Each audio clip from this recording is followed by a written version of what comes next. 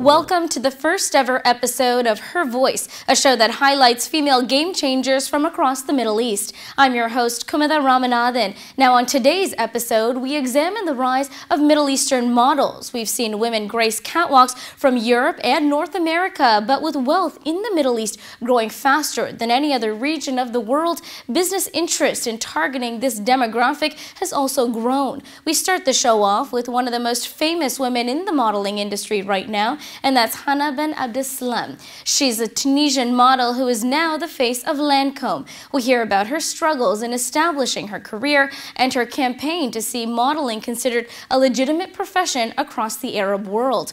Also, we speak to her manager, Sophie Galal, a businesswoman who has keen insight into how the modeling industry is growing across the Middle East region. You are the face of Lancôme, the very first Arab model representing the brand. What does that mean to you? Oh, I'm very happy. I'm very honored to be a part of the Lancôme family, and it's mean a lot for me. You know, your roots, you've been very proud of. You are of Tunisian descent. Tell me, what does it mean to be a top model in Tunisia? Wow, top model in Tunisia? I think I am the first one. And I'm very happy because, I'm very happy, and also it's a responsibility because now I am a role model for this younger generation, and I start to bring my experience from Europe to my country and also for Arab world. Does your cultural and religious background influence your career? For instance, the poses that you'll be standing in or the clothes that you're willing to wear? Even I am Muslim and Arab model. I grew up in a conservative family, and it's the same like European model. And I have my principle, and the people respect this. Your family's reaction to your modeling career. Tell me, how did they feel? In the beginning, it was not easy for me because there is no marketing in Tunisia, and to explain this to my brother, I do engineer. I study engineer, and I go to tell my father I want to stop this to do modeling. He will ask me what's mean modeling. And there is no marketing in Tunisia, and tell me what's the modeling mean. And also I show when I am very young, I show a tele-reality TV show, and it was Jean-Paul Gaultier show. I start like this model, what's really doing. I see the expression and how she work in a podium. Then I feel I'm like him, you know, I'm tall and thin, and say, okay, I want to be like him, and it was very difficult. And one day I show some in the Lebanese TV show. It's about modeling, and I ask my brother. I say, I want to participate in this program. I say, okay, why not? So I need to convince my mom and my dad. Say, okay, no problem, because okay, my brother is open-minded and he's active in Tunisia. That's why he wants to help me. And then I participate in this program, and I was the finalist.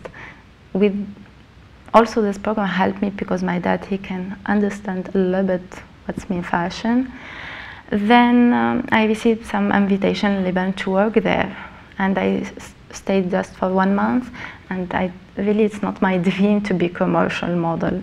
Back home, I studied again engineer, and at the same time I participate in a small fashion week in Tunisia, festival design Emad.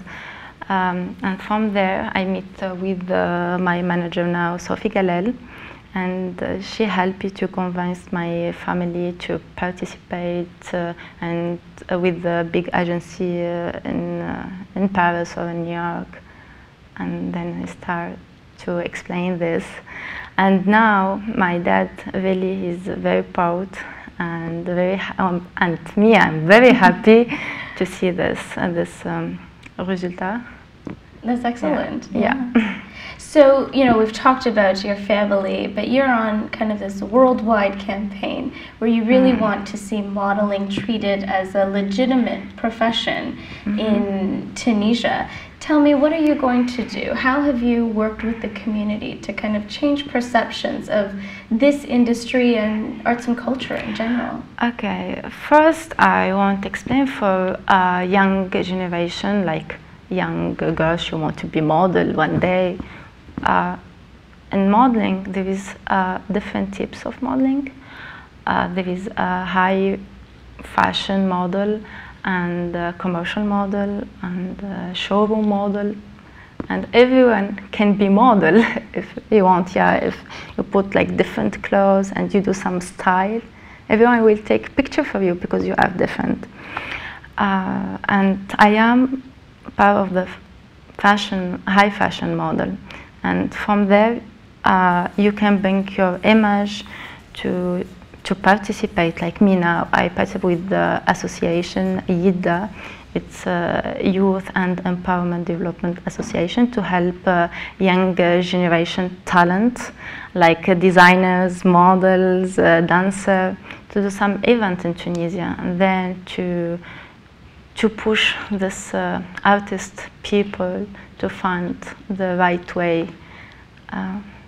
No, that's great. And what has the reaction been to? I'm very happy because before to participate in this association, I received email in my website from one girl said, please, I want to ask you, it's really difficult to be model, how I can be model, and some question like this.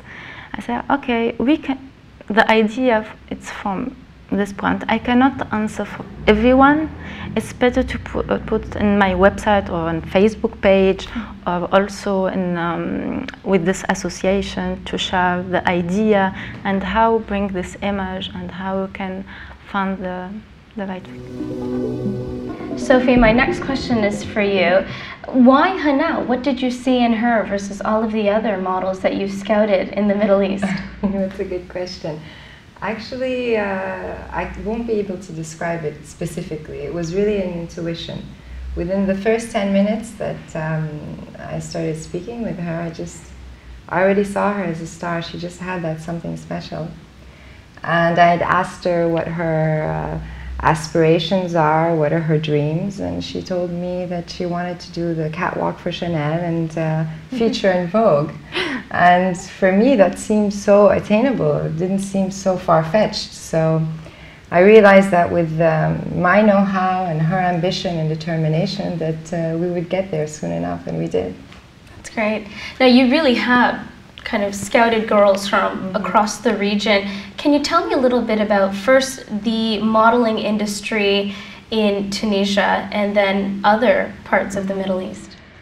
Well, there isn't really a modeling industry in Tunisia. You can't call it that. There's some casting agencies and production agencies that have more commercial models. So it's young children, older people, very commercial type. The same thing goes also for the rest of the Middle East. There are no high fashion modeling agencies there. So the agencies in Dubai, I found one in Qatar, I found one in Bahrain. Those agencies who are called casting agencies or production agencies also offer commercial models, and mostly they're Europeans. The models that couldn't make it or pierce the market in Europe or in New York, they can go to Dubai and they'll find some work. So it's very, very primitive still. I mean, there's still a long way to go. And you don't find Arab models. The only place where you really find Arab models is in Lebanon. So Egyptian models, Algerian, Moroccan, they go to Lebanon because they're more or less a small commercial, you can consider developed market, but nothing in comparison to the international standards. So, for a woman like Hanaa who may want to have a career, let's say 5 years down the road, do you see the industry changing, evolving to kind of cater to their ambition? Yes, absolutely. And it is through Hanaa's career path and creating awareness of what modeling is and that it's a serious profession and not just a hobby, with her desire to bring back the knowledge that she obtained and the experience that she gained from the international market back to her country, back to the Middle East. And it is through really speaking in interviews and describing the reality of the industry and how competitive it is and difficult it is, that people's minds will start to shift and change and understand more. Also through her career, even for parents to see that she comes from a conservative family, that it was hard also for her family to give her, basically they gave her to me and told me, you know, we trust you, so this is like a big responsibility. And that you can do this job, you can have a career choice in modeling, be respectable, have people respect your principles. And so it is possible. This perception that modeling is a bad business or so forth, it's not true if you don't want. I mean, any business can be bad and any business can be corrupt unless you choose for it not to be for you and you impose your principles. Did she ever receive any sort of criticism from conservative elements for her willingness to have an international career? Or? She does sometimes, very rarely. I mean, the most she really receives congratulations and encouragement and support, and they're all very proud of her and things like that. I mean, maybe you can consider 1 in 5,000 fans may send, some extremist, just a message or something like that, and I always tell her, look how much, weigh the balance and look how many people are proud of you in the Middle East. And you find that everywhere anyway, these strange people who who are extreme. So no, I mean, it's in general, but really people are so proud of her, and I'm very proud of her also, We get beautiful messages and support from everyone, whether it's abroad or in her country. I mean, everybody's, cheering on for her, and that's great. So how do modeling agencies perceive, entering into the Middle Eastern market, given that there are various elements? Well, there's a demand that's being created now for Middle Eastern models for the international agencies. It's very difficult for them to get access to it. So people like me, who introduce them to models, I know that they also scout. They send scouts to Lebanon and other parts of the Middle East and Africa to look for Arab models. But it's very difficult because it's not only to find a pretty face or the right measurements. It's a whole mindset and mentality and development. And as long as in the Middle East they're still not ready, I think it's very difficult for them to succeed abroad. Hanaa, she's the only model I manage. I have my other businesses, business development and marketing. But it's really hand in hand that we took this journey together and, faced the obstacles together and tried to find solutions together. And so it's a new experience for her and for me. And it's a learning process constantly. So I think through her career and through breaking those barriers, maybe it will be easier for the ones who follow her, because she could also give advice and she could give them guidance. So we'll see how that evolves. Hanaa, I'll give you the last word. What do you say to all your fans who want to know what's next for you? Watch me and you will see. Well, that's a beautiful ending. Thank you so much, Thank Hanaa you. and Sophie, for joining me on the show. Us. Thank you. Welcome back to the show. We now hear from Dr. Taghreed Al-Saraj, a research fellow at the University of London. She'll shed light on evolving cultural views of the modeling profession from across the Middle East. Dr. Taghreed Al-Saraj, thank you so much for joining us on Her Voice. Let's get right into it. We're talking about modeling. Is it considered a legitimate profession across the Middle East? In the Middle East, it's too early to say that it's a legitimate profession to go into, and there's many reasons for that. One reason is that most Arab countries in the Middle East are Muslim.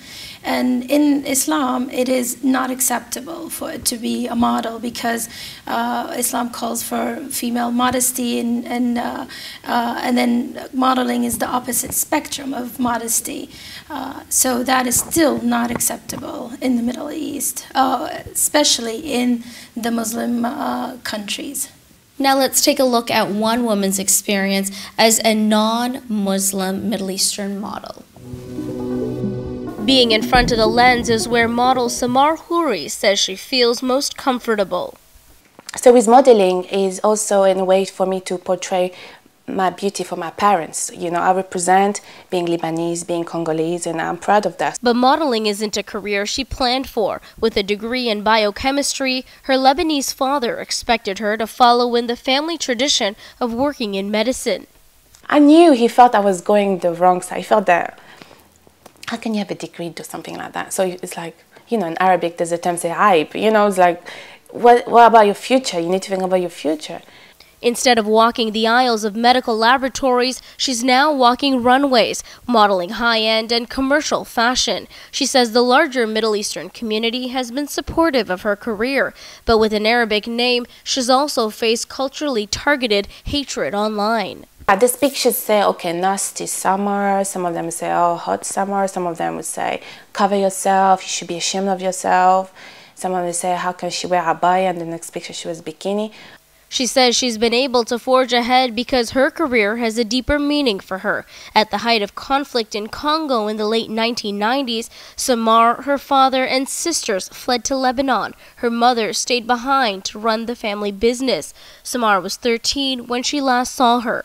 Basically, I'm raising my voice internationally now because they're not mentioning my mom. She's never been reported missing, you know?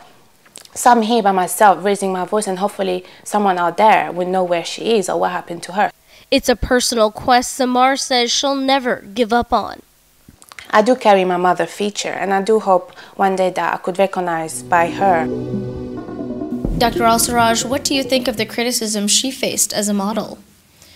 I think it comes to me as a no surprise that she would get this criticism. As I mentioned before, if she has an Arabic name, which entails,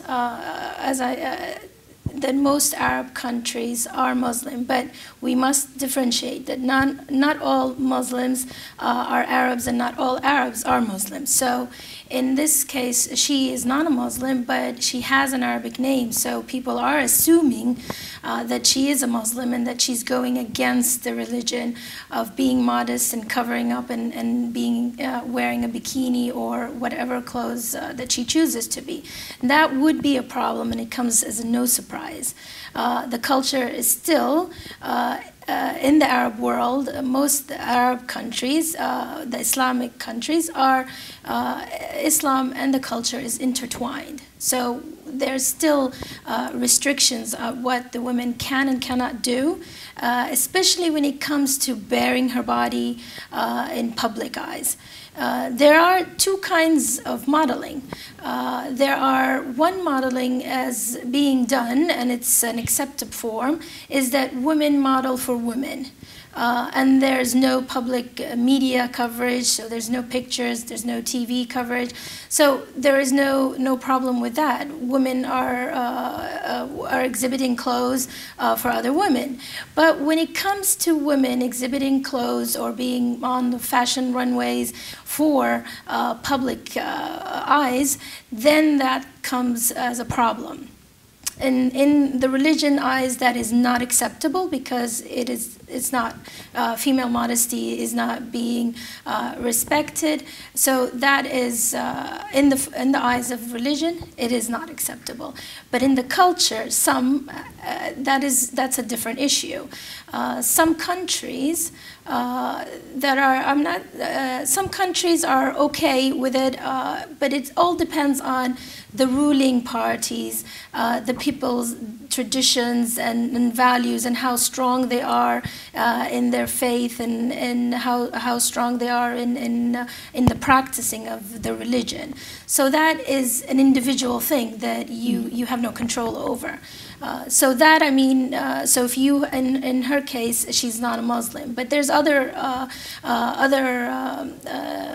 models have gone through the same thing. There's one model, her name is Huda. I won't say the last name, but she is from an Arab state, the occupied Palestinian land, and she is a model, but she's not a Muslim, but she is an Arab. And she was photographed of wearing a bikini on the cover of one of the Arab magazine, a local Arab magazine. And the media went frenzy with it because she was just wearing the bikini, although she was accepted as a model in that area. But even then, it was too much for the culture as well, because she is an Arab at the end. Now, one of the major talking points around the Middle East is how the Arab Spring has created pushes for change vis-a-vis women's rights. Do you think that the political events that took place a couple of years ago have in any way influenced perceptions of the modeling industry? I don't think so. I think it's actually the opposite. If we were saying what kind of turn would it take, I would say it was going to take a turn into the right, tilting towards the right, because we see different political agendas and different ruling parties and governing parties coming into power. So in that case, I think there's, for example, the Egypt with the Islamists coming in. So I think, and the Muslim Brotherhood, I think that is going to even change, and that would make, would influence the rise of more female Arab models coming into the picture. Now, some definitions of feminism in the Western world include this idea of celebrating your body and putting it on display. Is that idea in any way shared in the Middle Eastern world? It sounds like it wouldn't be. We stem from the religion, what we can and cannot do. And so from that, we know that females must be modest, and especially in public. And so yes, you are free, a woman is free to do whatever she wants, but to display the body, that is what that's like, we underline that with red, that it is something that comes to, you're pushing boundaries, and and it becomes a sort of a taboo. That's very interesting. There's also an idea of that, like you said, feminist is coming from the West. Now, with that, we are, those views are being penetrated into the Arab culture. And so we've seen now that things that, for example, if we're taking fashion now, we're being bombarded with all these pictures and these stereotypes. This is the actual beauty, and this is what it should be. And that plays into the minds and psychologically into the young generation. And that is mostly the French haute couture brands are targeting towards the Middle East. This is an area that has been not tapped into. And that's where basically the money is in, as we're talking now, in the Middle East. The wealth is there.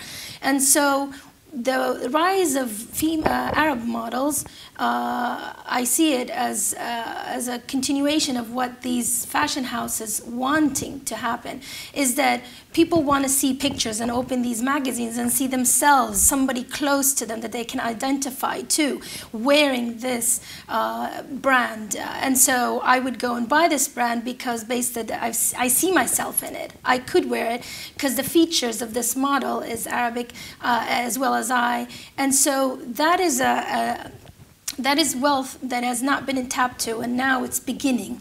And so before, the fashion industry was focusing on the American and European market.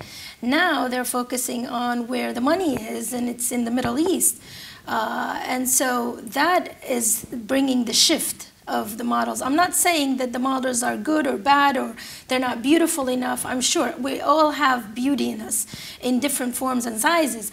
But I'm saying that that's one of the things that the fashion industry is tapping into, and that's why we'll see maybe in the near future the rise of more Arab female models coming into the picture. Thank you so much for joining us today. Thank you for having me. Thank you to all of my guests on today's show. We heard about one model's rise to the top of her profession. We also heard from others who face criticism from culturally conservative groups. While blanket acceptance of the modeling industry has yet to find its day across the Middle East, Dr. Al-Saraj revealed how views of the industry are slowly changing. Do you think modeling should be accepted as a legitimate career? Share your thoughts at LevantTV/Her Voice. Have a great day.